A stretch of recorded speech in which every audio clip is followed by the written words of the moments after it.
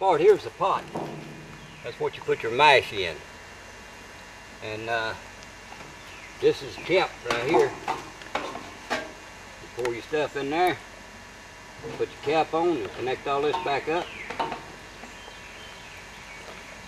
You boil this, the steam comes up, goes over here, down through this pipe to the bottom of this, and then this pipe just goes in the top.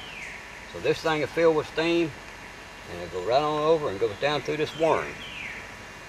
And then it comes out here. After you run about a quart, you pull this stopper out, you pour it back in here. This part's called a thumper. It makes a thumping sound when this steam boils through this liquid down here. And that's kind of like a extra filter on it. And this thing stays full of water and cools the steam and condenses it back into a liquid. And the first that comes out is high alcohol, high grade alcohol. That's probably 180, 190 proof, whatever. And it gets weaker and weaker as you run. And a little still like this will probably make maybe a gallon or two. Of course, this is a complicated end. And if you want to see a real simple way, I'll take you up here at the cabin and show you a real simple way you can do it with a pressure cooker.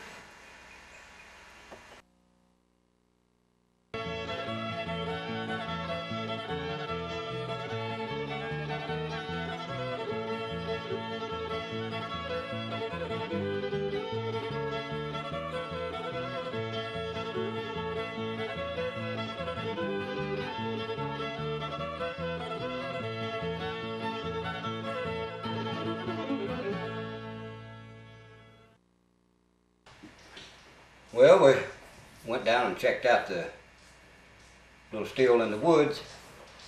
Now I'm going to show you the simplest way you can possibly make this stuff. First thing you need is 5 gallon or 5 pound of cornmeal. Pour it in, and you need plain cornmeal. It won't work if you got self-rising. You need 5 pounds of cornmeal and 5 pounds of sugar. And we'll just dump that in. Now we need a couple of gallons of hot water.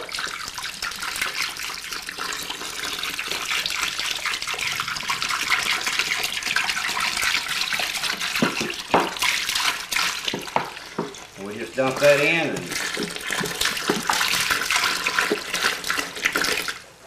a gallon at a time works good, and you just stir it up real good. That way you can get all that sugar dissolved.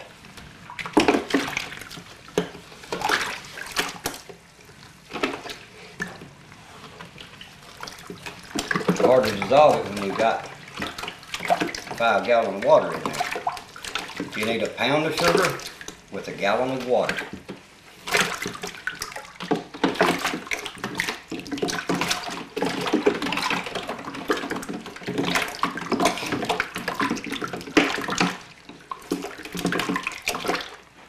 That stirred pretty good. We'll put another gallon of water in it, stir it some more.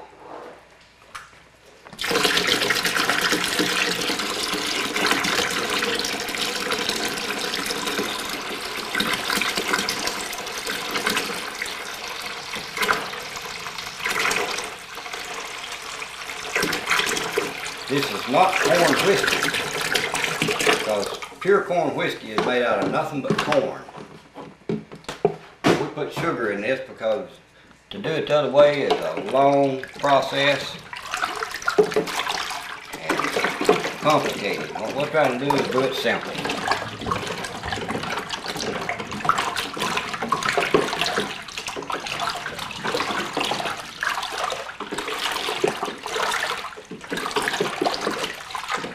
That feels like it's stirred pretty good. Now I've got 3 more gallons of water. That's make 5 gallons.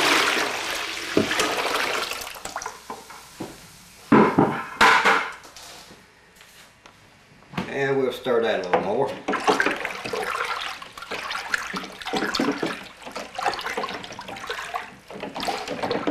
This is Flashman's yeast for baking bread.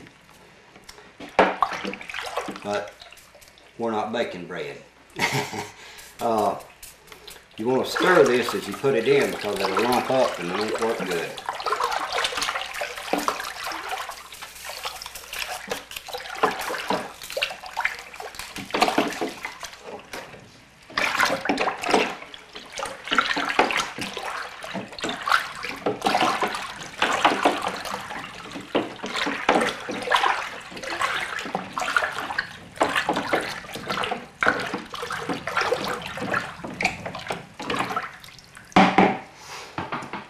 You need a thermometer to put in this so you can check and see how hot it is.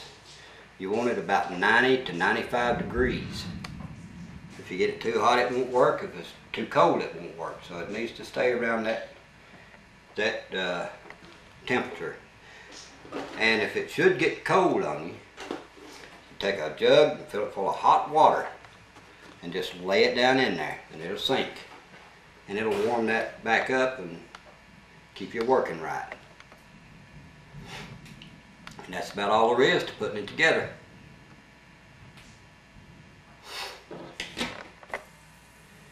Now this is what it should look like the second day. And you can see how the bubbles are working. It's bubbling all over, but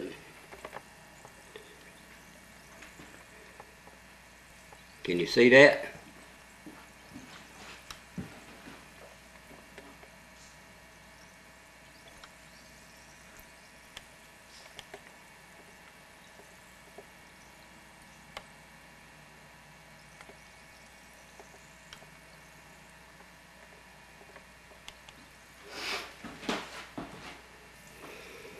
I have a thermometer in this thing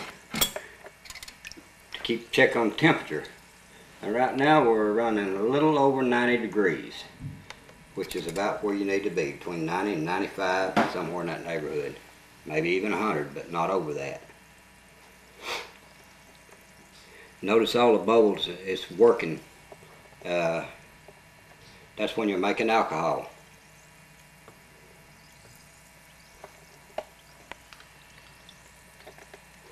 And that's about what it should look like the second day. Now this is what it should look like the third day. There's not much activity, but there's still a few bubbles, so it's still working some.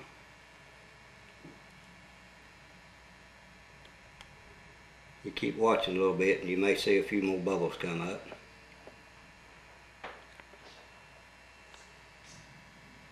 It's not doing much. It'll be ready to run tomorrow. Now this is what it should look like maybe on the fourth day. Sometimes it takes a little longer, sometimes a little less.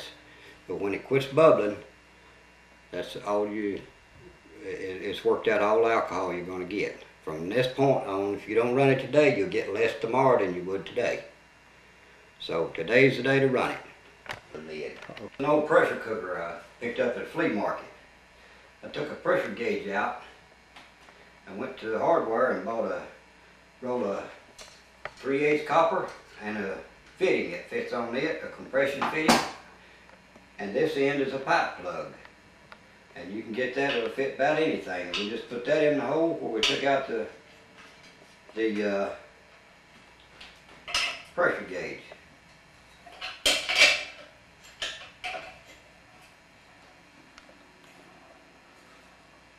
Not much to that. Now this part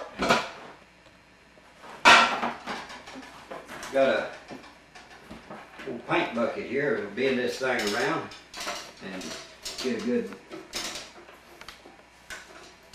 fit on it.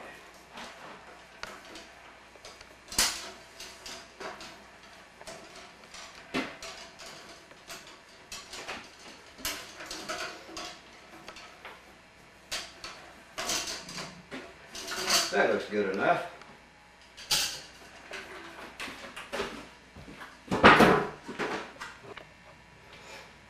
That's just a 5-gallon bucket. And we're going to drill a hole right close to the bottom of it.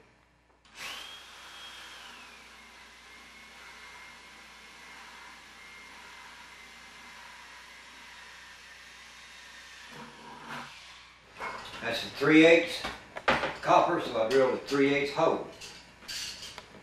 We don't need all this coil, so I'll straighten some of it back out.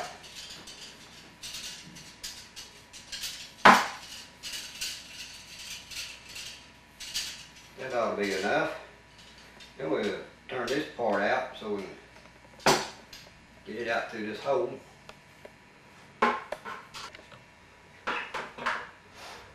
We'll put this in through this hole and bring this over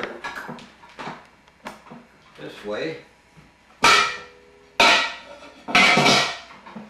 We'll go right into this fitting.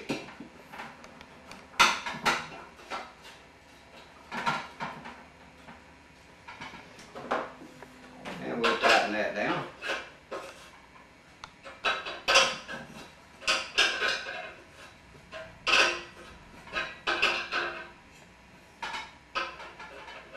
Okay.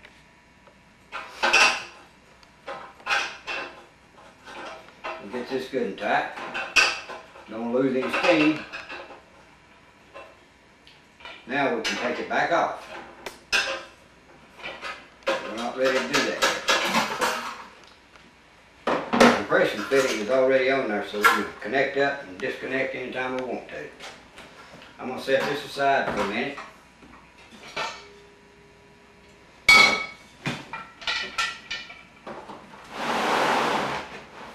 Slide this right over here. And we're going to dip this mash out and do this real slow so you don't stir it up too bad. Because we only want the clearer stuff. We don't need all that meal in here. That gets up around the side and it'll scorch. Make an awful taste.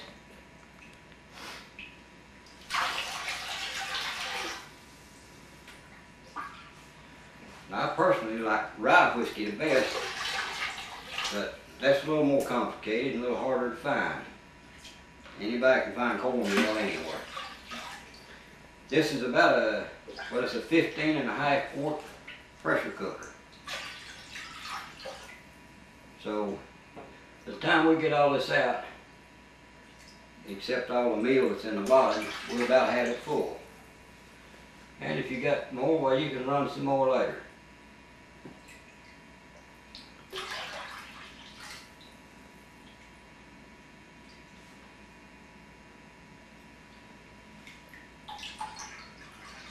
I'm getting down to the meal now.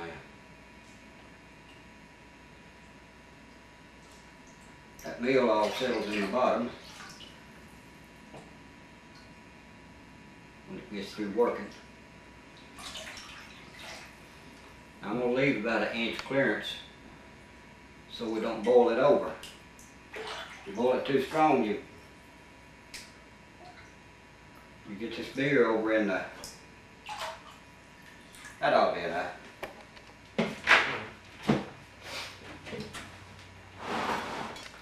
Now I got to move all this out of the way, get my stove up here.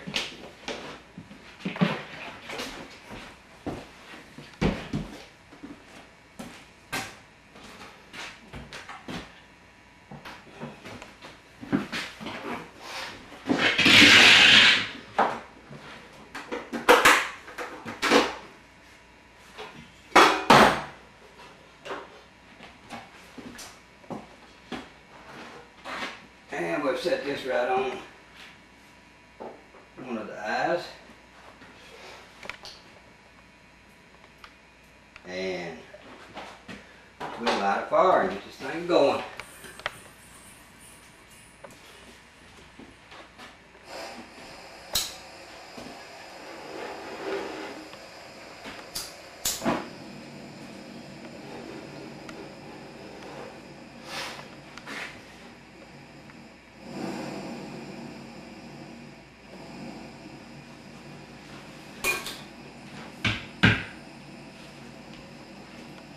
That'll take a little while to heat. Meanwhile, we'll be setting all the rest of this stuff up. Turn this.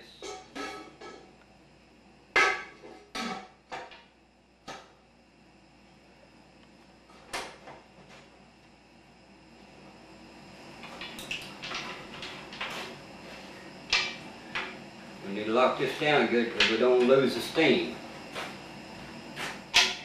Because that's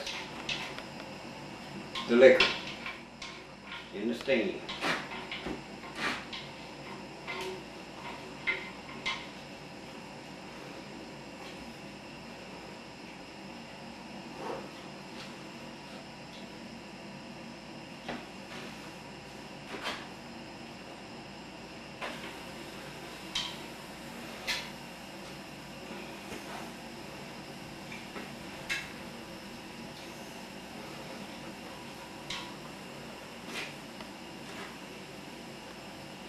Okay, so that's going to cook a while, so we'll get this other part set up.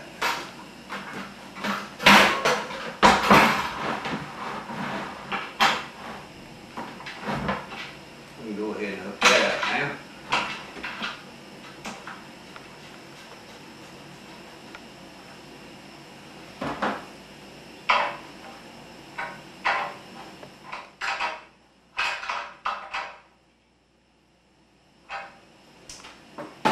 Okay, now we've got to put a sealer on this, right around this, because we don't need water coming out.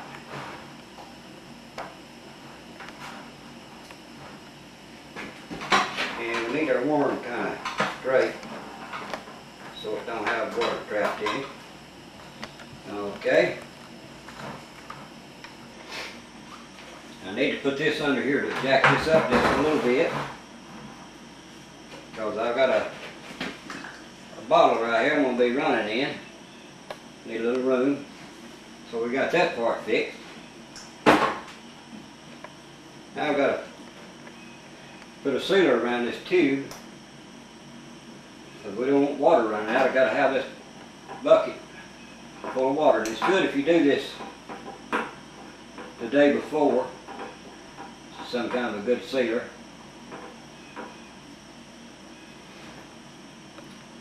And I do this just in case it leaks. If it does, what runs out will follow this string and it'll drip on the floor instead of in your whiskey.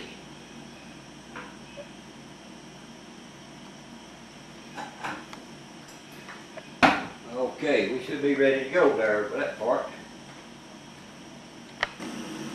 Now this has been heating for about maybe 20 minutes, 25 minutes, and I can feel the steam getting up in the pipe. When it starts getting on over here, you can tell about where it is. And it's about right here right now. So it'll be another 5 or 10 minutes before it starts running. So now we need to fill this container full of cold water.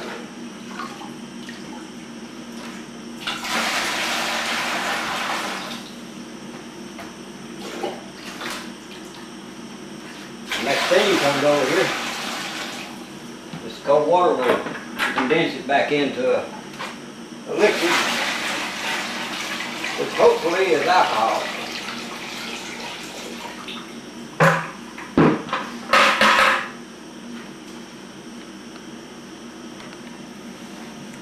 Now this is pretty hot all the way over to here, so it won't be but just a minute before it starts running.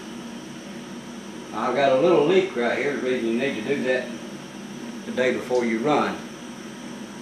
But that's not getting in the whiskey, so we'll be alright. Okay, it's beginning to run. We'll put a little cotton in there to filter it, and I need to turn this flame down a little. We need to run a real small stream. Just about like that. The reason I use this type of stove, you got good control on your heat.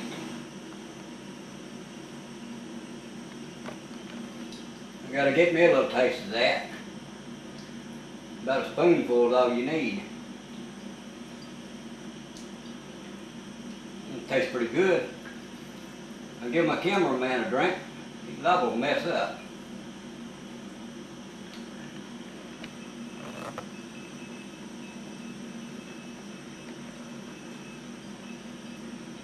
All you can do now is be patient.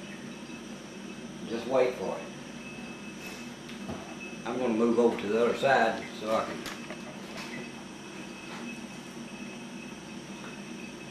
taste it again.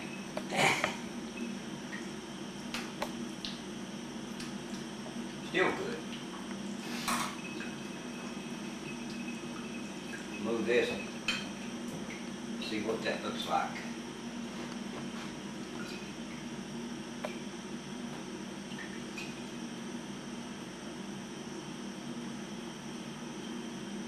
Looks like alcohol to me.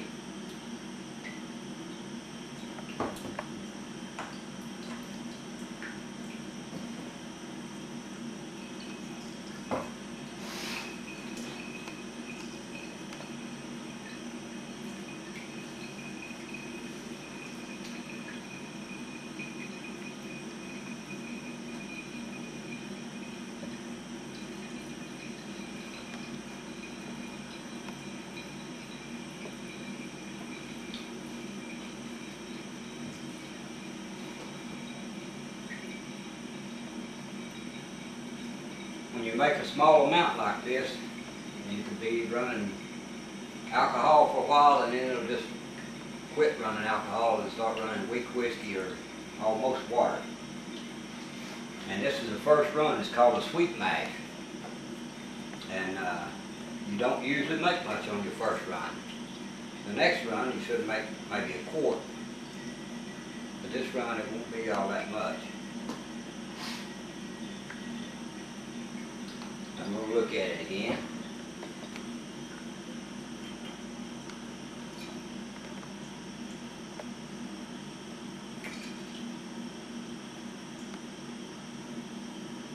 Yeah, it's still running liquor.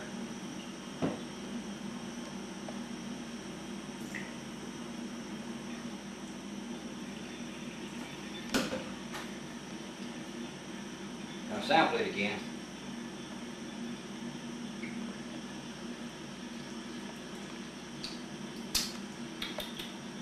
Still tastes good.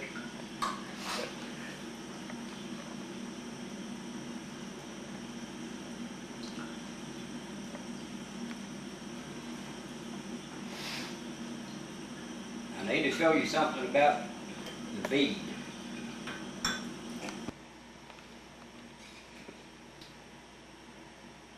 See how that bead is big bubbles and it's staying on there.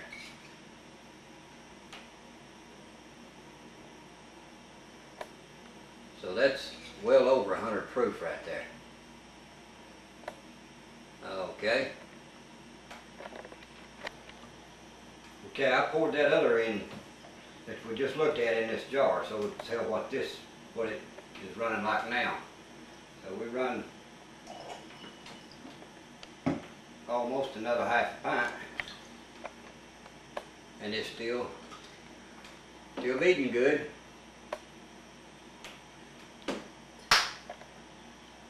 As long as them beads come up there and stay, we're doing all right. We've already made a pint.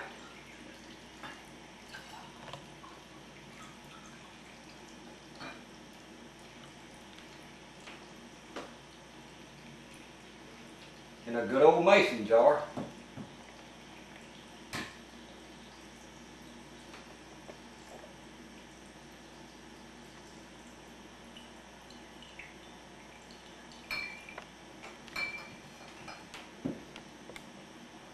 And we let that run a little while. See what we got.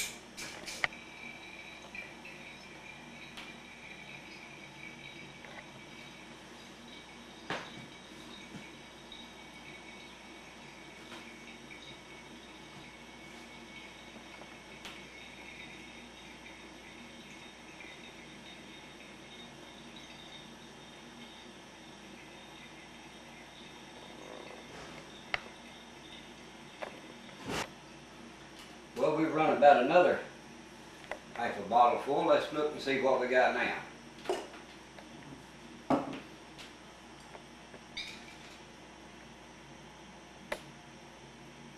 It's still pretty high. We're making a lot more than I thought we would. You don't make a whole lot on the first one run usually. Set that aside and see what happens.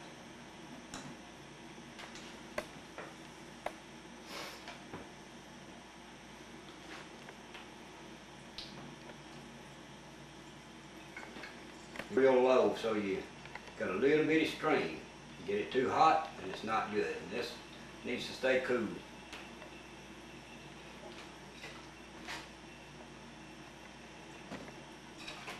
You can see the bead on that. That's the first pint we run. If it's weak, that bead won't stay on there very long. It won't look like that. Okay, we might better check that bead again. See if we're still making liquor.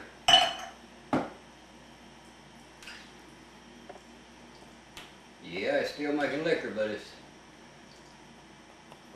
getting down toward about 100 proof now.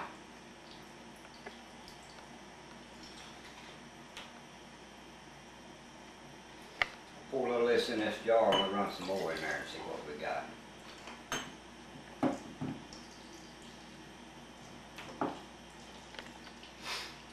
Well, we're going to look at it again to see what we're doing.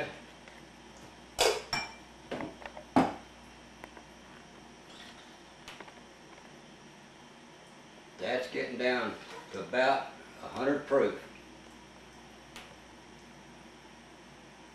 The bubbles stay on there for a good while. They're half under the water, half on top. That's about 100 proof. When it gets down to that, I quit running, because the more you run now, the worse it'll taste. So it's all over 100 proof. So if you want it weaker than that, cut it with water and you'll get a better taste. But I like it straight. So that's all we're going to run. We're going to turn our flame off now. Let that thing cool for a few minutes. And then we'll put up a sour mash run. This is the first pint that we run. You see the bead on that. It don't stay on there very long. And this we put running as soon as it got down weak. And that bead staying on there good. That's still well over 100 proof.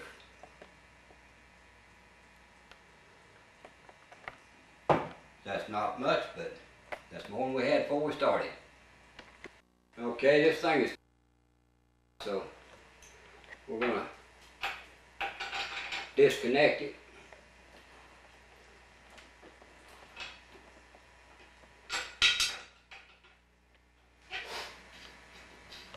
This thing's still a little bit hot, but we want it to be pretty warm.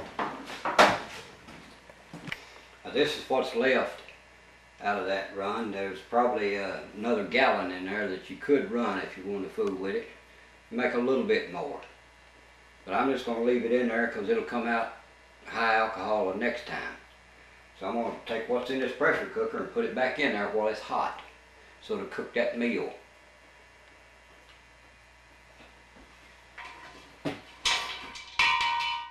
If I don't get burned.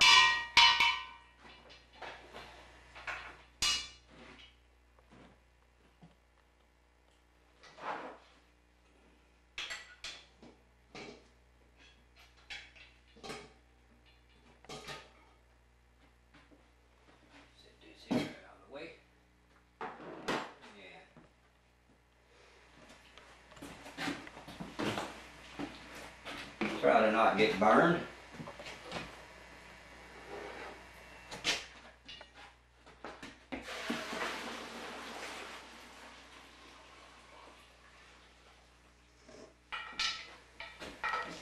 I hope that don't melt my cooler.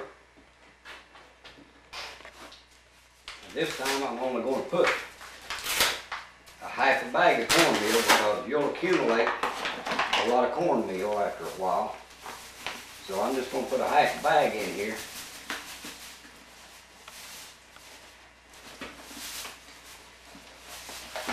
But I'm still going to put 5 pounds of sugar in it.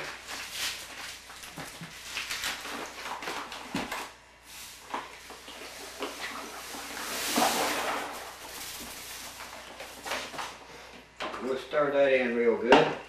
You don't want to put your yeast in yet because it's too hot. It'll just kill the yeast. But after you let this cool down for a little while, when you get down to about maybe 100 degrees, 95 to 100, you need to check it or you'll kill the yeast and it won't work. Don't want anybody to be disappointed. That hot water melts that sugar real good and it cooks that meal in. And since this has been run, it'll be a sour mash run, and you should make maybe a good quart out of it. We almost made that much that time, which is unusual.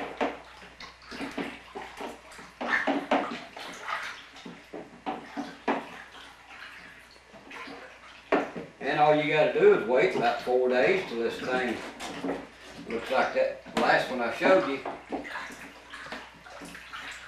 On about the 4th day, it should clear up and look about like that.